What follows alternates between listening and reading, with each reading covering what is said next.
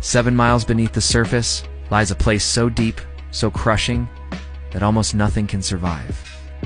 This is the Mariana Trench, the deepest known part of Earth's oceans. But what's really down there? How far can humans go before even metal starts to bend?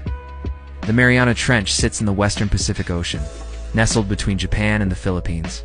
At its very lowest point, an area known as Challenger Deep, it plunges nearly 36,000 feet. To put that into perspective, that's like stacking 35 Eiffel Towers on top of each other, but going down instead of up. Down here, sunlight never reaches.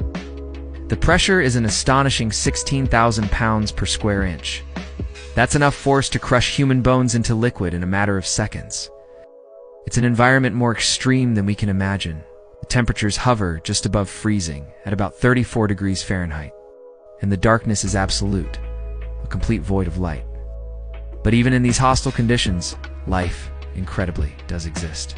Tiny crustaceans called amphipods, strange, sponge-like organisms known as xenophyophores, and small sea cucumbers somehow manage to thrive here.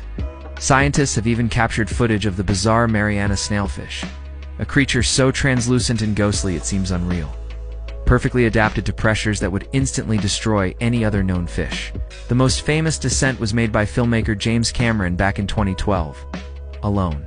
In his custom-built submersible, the Deep Sea Challenger, he spent nearly 3 hours descending through total darkness. After all that time, he was only able to spend a few precious minutes at the bottom, gathering samples from a world that is almost completely untouched by humanity. So how did this massive underwater canyon even form? The trench exists because of a geological process called subduction. The gigantic Pacific Plate is slowly sliding beneath the smaller Mariana Plate.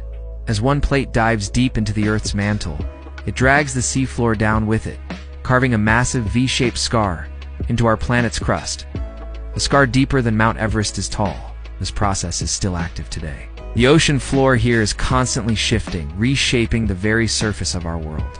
Scientists believe that we have explored less than 5% of our planet's oceans.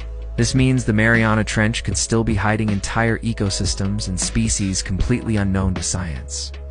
Some of the microorganisms found in this extreme environment have unique enzymes that could potentially help us fight diseases or even recycle waste.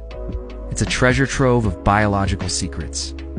The deeper we go, the more we realize that Earth's last great frontier isn't up in space. It's right here, beneath the waves. So would you dare to travel 7 miles into the dark? The ocean's greatest mysteries are still out there waiting to be discovered.